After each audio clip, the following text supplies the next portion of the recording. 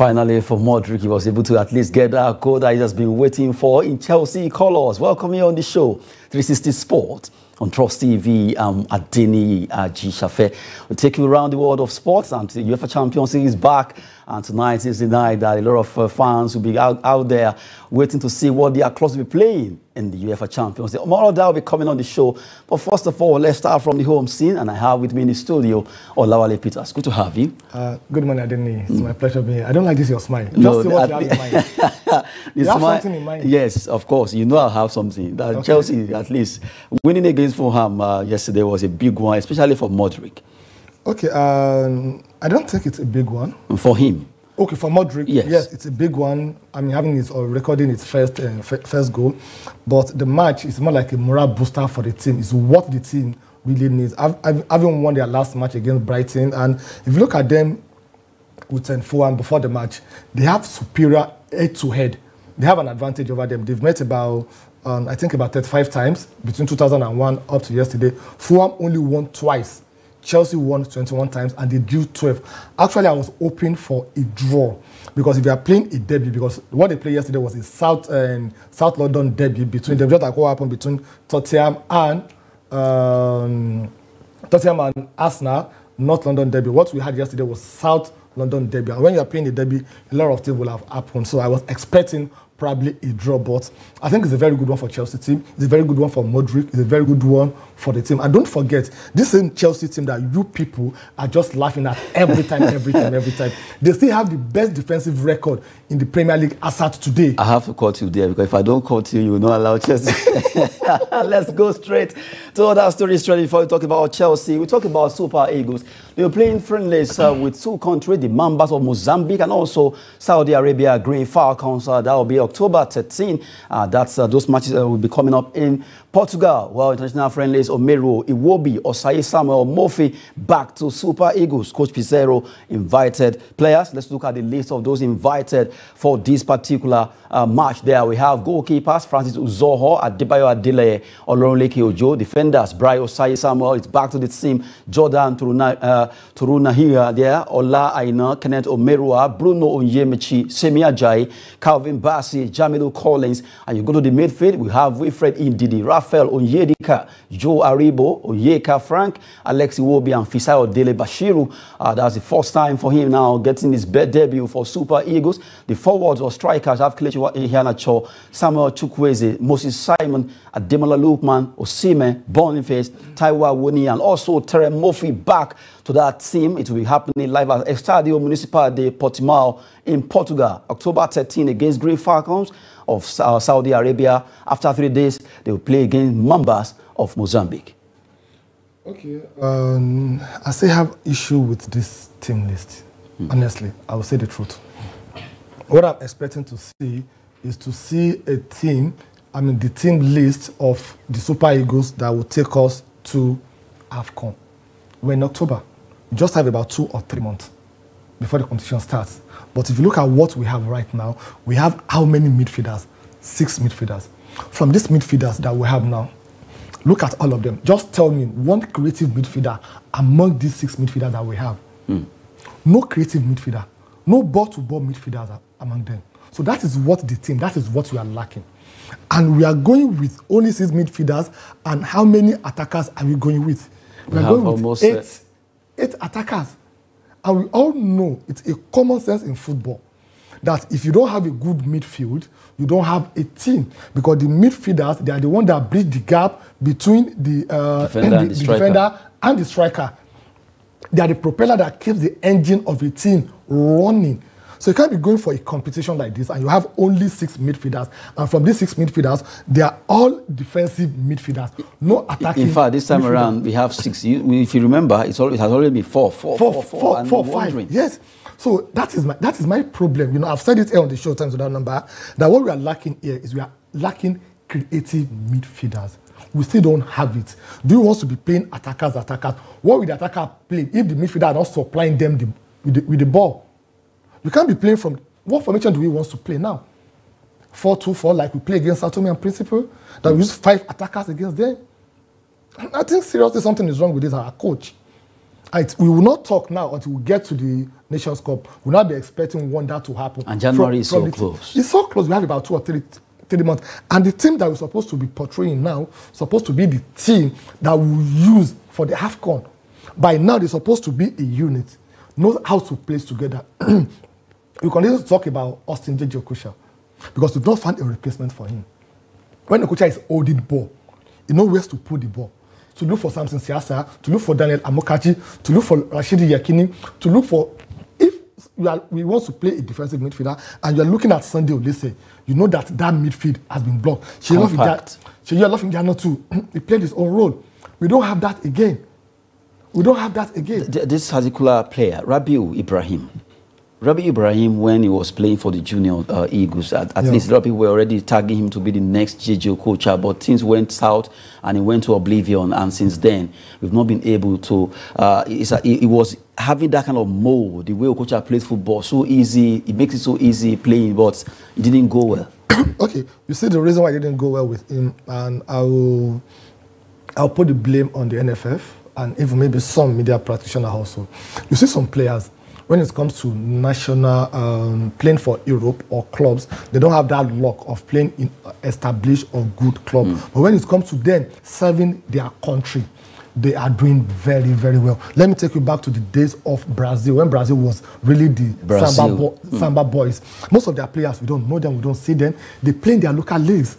They believe in them, but we have a way of demotivating people. The fact that they don't have a good club outside there, when you bring him in, say, oh, he's not known to us. He's playing in Tremsin, Slovakia or thereabouts. So what we need to do then was to continue to encourage him, to give him more playing times. You will see a very good coach. Look at the Drogba that he used to talk about in Chelsea. When Drogba came in then, he wasn't performing optimally, but Mourinho knew what he saw in him. He was using him consistently, and he got to a place, to a time that he became the Drogba that we all saw at Chelsea, even Côte d'Ivoire. So the same thing is what we're supposed to have done with Rabiu Ibrahim. And we still have a lot of them in this same country also, but we are not using them. Alex Iwobi, a lot of people will argue with me that he's a creative midfielder. Alex Iwobi is a box-to-box midfielder. Not creative. Not a creative midfielder. A creative midfielder doesn't even go... His own job is to just stay before that line. Keep the ball. Keep the ball, distribute the ball, hold the ball, cool down the pressure. That was what John Mikel Obi was doing before he went to Chelsea and they turned him to pass me, I pass you. He became a defender. So we don't have that. We don't have that in our team also. When everybody's playing kick and follow, pacey football, you need someone to calm the ball down, to calm the nerve of everybody. Do one to... How many of these players can dribble 2, 3, 4 players? None of them. It's kick and follow. Football has gone beyond that. So I think... honestly, I don't want to talk about your coach again because if I start now, my coach now. Tell me, no, I've never been my coach because Pizarro, I just hope Pizarro is watching that. Since you have tagged me, we'll send the clip to him. Seriously. You will send it to him. Well, Coach Pizarro, at least I've been tagged that you are my coach. Hopefully, your team will do well against Mozambique and also Saudi Arabia, the Falcons. They call them the Falcons of Saudi Arabia. They face Super Eagles on 13th October over there in Portugal. While 3 days later, they will face the Mambas of Mozambique in another friendly there. Hopefully, they will get their acts together before the Nations Cup starts proper in Côte d'Ivoire. We need to do well. In fact, a lot of Nigerians are hoping that we can win this particular edition. It is very possible that we can win this if everything goes well concerning Team Nigeria, the Super Eagles there. Right now, let me move away from Super Eagles story. Let's come back home and talk about MPFL, a new team in the league there. That's Sporting Lagos. They were able to win their first ever MPFL victory. They beat Gombe United in Lagos. And it was a good one for them. Sweet victory for Sporting Lagos. A lot of people, because of the name of that team, Sporting, a lot of people actually follow them. Yeah, Sporting Lagos, and I think a very good one for them. I see them going further. I see them becoming the next Bendel Insurance also. I see them, they came prepared. And we saw that also because what keeps them working, if you watch their qualification back to the Premier League also, you know that it's something that they deserve for a very, very, very long time. But luck is not really on their own side. So we need their first match at home. And if you see the crowd also that came out to cheer them, in fact, it's more like the Manchester United noisy neighbor during the match also. So I think it's a very good one for them. Then their goalkeeper also, you shouldn't forget to do what? To praise the goalkeeper, because if not for the effort of the goalkeeper, because most of the matches, you see that you won a match and everybody's celebrating the goal scorer. But what about the goalkeeper? Seriously, like this thing you are just mentioning right now, there was an argument and someone was saying, well, if not for Cannavaro, who was able to break that World Footballer of the Year. Yeah. No, it has always been for the strikers and midfielders. Nobody remember the defenders, nobody remember the goalkeeper. And it's always very painful because you look at some classy goalkeepers, you think about them, Casillas, you look at what they did. Buffon. You look at this kind of goalkeeper, you are like, wow, they deserve to even get World Footballer of the Year like 3 times, 4 times, because of what they did for their country and also for their clubs, but it never happened. Yeah, it never happened because we're not really paying attention to it. Sincerely, look at Iker Casillas also, if not because of that ball that he saved during the World Cup, that he stretched himself to, it would have been another thing entirely. So the same thing happened here also. If the goalkeeper didn't make, he made about 7 saves during the match also, but nobody is applauding the goalkeeper. Nobody even made mention of the goalkeeper. I think it is high time. If you are looking at the people that scored the goal, let's look at the people that defend the goal from the opponent from coming in. Because if not, if you score 2 goals and I concede 4 goals, ask Manchester United their problem today. They'll tell you it's another. 7 matches, he has conceded 11 goals. 7 matches, 11 goals in Premier League alone. If you go to Europe, 8 matches, he has conceded 15 goals. So that is something that it needs to be worried about. That is something that a team needs to be worried about. So that's what we are talking about. If you are scoring goals and your keeper turns to baskets, it will have an effect on your team.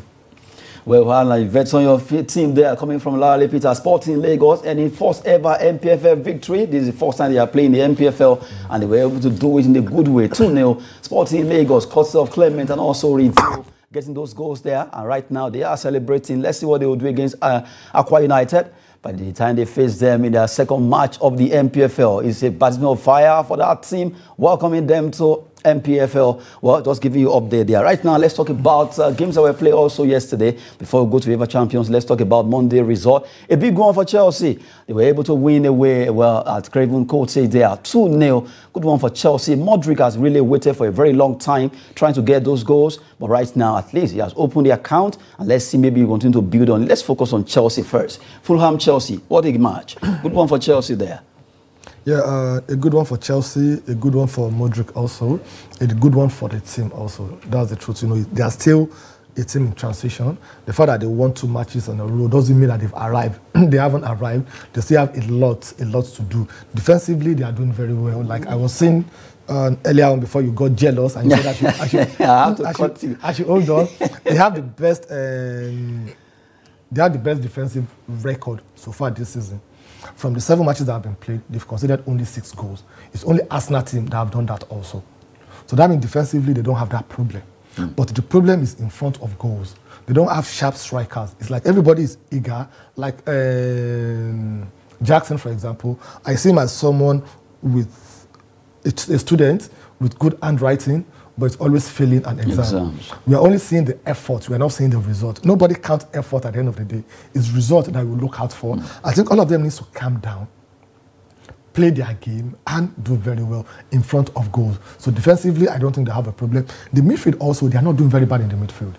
That's the truth. So I think it's a very good one for them. And playing away from home, it's a good one for them. Playing a derby match is a good one for them, but it is not something that they should start making noise that, oh, we've arrived, we've won 2 out of 2. No, they still have a lot to do.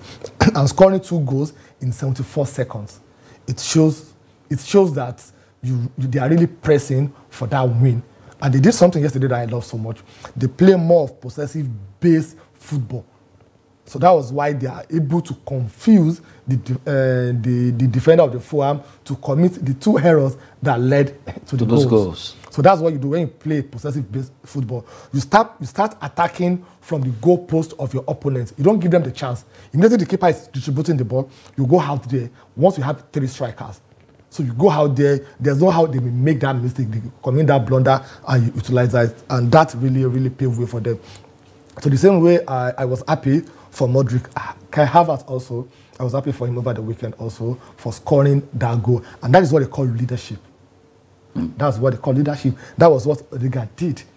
After securing the penalty, he spoke to Gabriel Jesus and he handed the ball over to him and played the ball. You can see the way all the team members went. And is that who inspired him? to inspire him. So that is what is needed in a team. A lot of people have argued before that. Why would they give Odegaard the captainship band? What he did over the weekend sincerely shows that he is a leader. It's not about age. We're talking about maturity, it's not about age. You can be 70 years older, but you don't have anything up there. But you can be 14, 15 years, 16 years old. Smart to handle people. Smart to handle people, know how to motivate people. I think a very good one for Modric.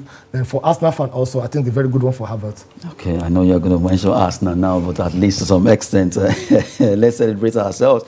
I celebrate Chelsea for yesterday, and also for the fact that you celebrate Arsenal. We make it 1-1 there. Now, quickly, let's just run through. Let's look at the table right now. How is standing after that match between Chelsea and winning away against Fulham? Good one. Chelsea, they've moved to 11th position right now, at least jumping away from 14 straight up to 11. Good one for them. After playing 7 matches, they have 8 points. And you look at Fulham, they are now 13th on the log, playing 7 with 8 points there. Well, good one right now for Erling Haaland, still topping with 8 goals, followed by his Song of Tottenham Hotspur, Jarrod Bowen, Alexander Isak of Newcastle, and Brian Belmo actually been there doing well among the top scorers for assists. Jim Madison, Kieran Trippier, Mo Salah, Pedro Neto, and also have James Ward-Prowse there, just to give you how it is right now in the Premier League after match day 7, although the match will be coming up today between Luton and Burnley there. Right now, let's go straight to Italian Serie A. Still going back to that result. Some games were played yesterday also, and we'll also look at how the table is. Quickly, Italian Serie A right now, the way the table is, Inter still topping, AC Milan are second. After those games were played, Atalanta and Lecce are standing 6th and 7th. Fiorentina won their game 3-0, and that has been there to move straight to 5th position, 14 points from 7 matches. I should give kudos to them for what they've done. Bologna, they're standing 8th with 10 points from 7 matches. Frosinone, and you have Torino in that pecking order. Flipping into the back of the side of the table now from 11 to 20. Sassuolo, Monza, AS Roma. What's happening to Mourinho and his team? This is the worst start so far according to him. I love the fact that he admits and he's owning it there. Genoa, Verona, Lazio, Udinese, Salernitana, Empoli, and Cagliari in that pecking order. Roma, Lazio, 13-16. Yeah, the league is about taking shape, and like Mourinho admitted also when he lost the last match, that this is the worst season they has had so far since he started coaching. So I'm sure they're going to discover themselves, but it will be very difficult for them to catch up with the likes of Inter Milan, AC Milan, Juventus, and Napoli, who are taking the 1st to 4th position, 14 to 18 points, and they are having 8 points. Other teams will not be sleeping. So that is why it's good for you to start very good and very early, so that you can end well. At least if you didn't even make the the Champions League, you can go to Europe, you can get the Conference League. But that top 4, with the way Roma started, I think it is totally off them. Then Fiorentina, I think they're trying to consolidate from where they finished last season. They finished last season 7th position, but this season, currently now, they are joint 4th position together with Juventus with 14 points. I think it's a very good one for them. But Salernitana, that team, I don't really know what is wrong with them. When they are starting the league, they look as if they are going to be relegated from the beginning of the season. But when it gets to the middle of the league, they just pick up and I think their own is just to survive. That's why they are still there now, 17 currently now. So I think it's a very good one we are seeing in Serie A. It's not about Inter and AC now. We saw the likes of Napoli, Juventus, and even Fiorentina coming in to muzzle power with them. A good one there, talking about Italian Serie A. Just to give you up there how the table is standing after match day 7 now. Let's go to the big one for tonight. UEFA Champions League is up and matches will be played. We look at those fixtures in Group A and B. Let's look at those fixtures quickly. Matches coming up. FC Copenhagen of Denmark will be playing against Bayern Munich. And the big one there, Manchester United against Galatasaray. Well, Bayern, Copenhagen. Okay, I don't see much problem from Bayern winning tonight's match, and looking at their performance, their pedigree, and the history they have in the Champions League. So I don't think it's going to be a difficult one, but it will be a tough one for them. So it's something that I see them winning tonight convincingly. The best they can, Copenhagen can get from them will be a draw. So when we come to the second match, Manchester United. Yes, that's as they call them, the noisy neighbor. And I hope tonight will not make it a hat-trick loss for them, because the last 2 matches they've lost, and there's serious pressure on them right now to win. And I'll say this, to be sincere and to be honest with you, the Manchester United, they have a team, they have a coach but the coach they have was overhyped. They have an average coach, but they thought they have the best coach. So he needs to learn how to manage his team. That is the problem I think they are having in Manchester United right now. The crop of players they have currently right now, take it or leave it, they can still do better than what they are doing. Yesterday I saw a post from Marcus Rashford telling Sancho to apologize, and he's insisting he's not going to apologize. How will a situation get to that level? It shouldn't get to that level. There should be a way you manage your situation. You want to get a result from these players. That's what we normally tell a lot of leaders, a lot of managers, that whatever you think you are achieving, you are not achieving it alone. If you are taking the credit, you are taking the glory. It is not. It is the submission of what the players, the keepers, the assistant coach, what everybody have done that made you to be successful. That is what we are seeing right now.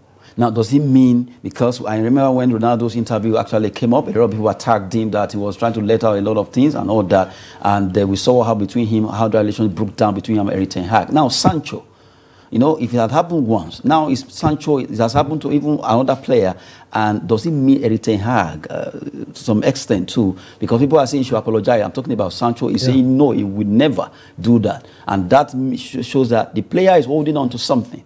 How do you see this particular scenario? Okay, before Erik ten Hag came to Manchester United, has he managed a players, the caliber of player that is managing currently now in Manchester United? Has he been at the spotlight of managing a club like Manchester United? Take it or leave it. Man United is one of the greatest and the best club in the world. You can't take that away from them. Has he managed a club like that before, that understand the culture, the tradition of how to deal with the players, to work with the management, with the supporters to achieve a goal? It does not. So my own point is, I'll put the blame on him. So their match tonight, it is more like a redemption match for them, that they need to win. But they need to watch out for this lad, Zaha, Moro Icardi, for Galatasaray. Yes, they have to watch out for him, but they're not playing with an individual, they are playing with a team. So I'm one of those who believe that you don't concentrate when you are playing with a team or a particular player. When Messi was at his peak, you don't concentrate on Messi. You concentrate on those people that will give Messi the ball. If the Messi didn't get the ball, if you can mark out the likes of Xavi, Iniesta, what will Messi do? You'll be running around looking for the ball. So that's why when you're playing, you play like a team. You don't play like an individual. So yeah, it's going to make an impact. He's a good player to watch out for. Maybe they can pair Harry Maguire with him. Jokes apart, Harry Maguire is very good when it comes to man to man. To mark someone. Man, this is your player. Don't let him go. Maguire will do that dirty job. But it's not a player that will be running like square play. When you have a square play, or you have a round tripping strikers, it will be a problem for the likes of Harry Maguire.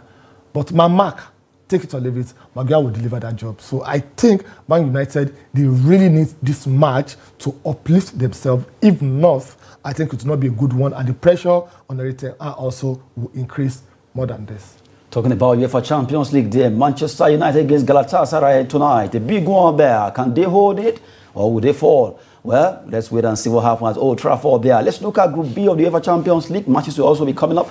Lens against Arsenal. A big one there for Arsenal. Gunners are going away to France. PSV Eindhoven at home in Netherlands against Sevilla, the king of Europe, are now playing in the UEFA Champions League. What a big one there. Yeah, very good one. And I said here on the show earlier that this season, since Chelsea is not playing in the Champions League, Arsenal is my team for the Champions League, because they are the only club from the London representing the Londoners in Champions League. And so far, so good. I think they've done very well. So tonight, I see them winning. To be honest, that's Arsenal, right? The Arsenal, I see them winning. And if you look at the Arsenal team, sincerely, they have a very, very, very, very good team right now. The only problem that I'm always scared of them is the formation and the selection of Mikel Arteta at times, because it will just pull out a selection that you're like, what's wrong with this man? I think he learned that from Pep Guardiola, because Guardiola at times will bring out the formation that will be asking yourself, what is wrong with this man now? Why are you doing this? If he didn't do that, I think Arsenal will go far. So tonight's match is not it's not a match that they should get worried about.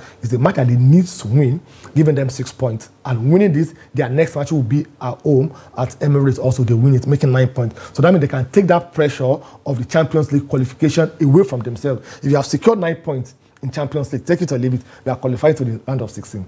9 points is what you need, especially in the group that they had. They're not in the group of death. So 9 points is okay for them. Give other players the opportunity because they are playing in 6 competition. So that players can be able to do the same thing. So I say that's happening tonight. Then PSV and Sevilla. Yeah, Sevilla, they're the king of Europa, but this is Champions League. This is the game of the champion of the big boys. So it's going to be an interesting one. And if you look at Sevilla last 5 matches at home, they're not really doing that very, very, very well. Maybe they can rediscover themselves tonight. But PSV also, they are not a team that you can just do what you can just take away.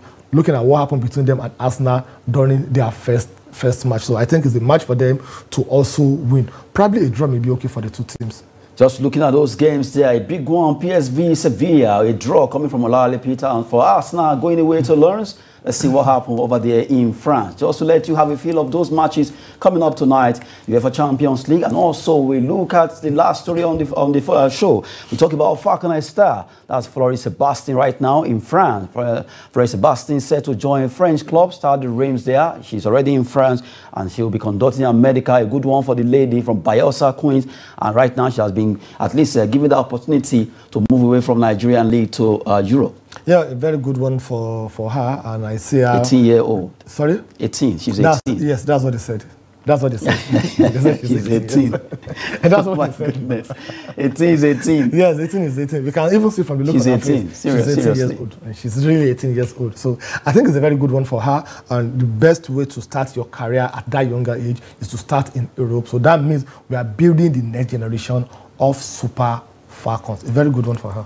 A good one for her, for Floris Sebastien moving to France. That will be another good one for her to at least do well when it comes to playing for Nigeria and also her club career. We've given you all the update in the world of football and also different sport here on the show, 360 Sport on Trust TV. Olale Peters, thanks so much for coming. And thank you so much, Adeni, for having me. It's my pleasure talking sport on 360 Sport on Trust TV with you. Maybe you should just be a commentator. A good one there. I'm Adeni Ajisha. Sport is always business and fitness. Thanks for watching.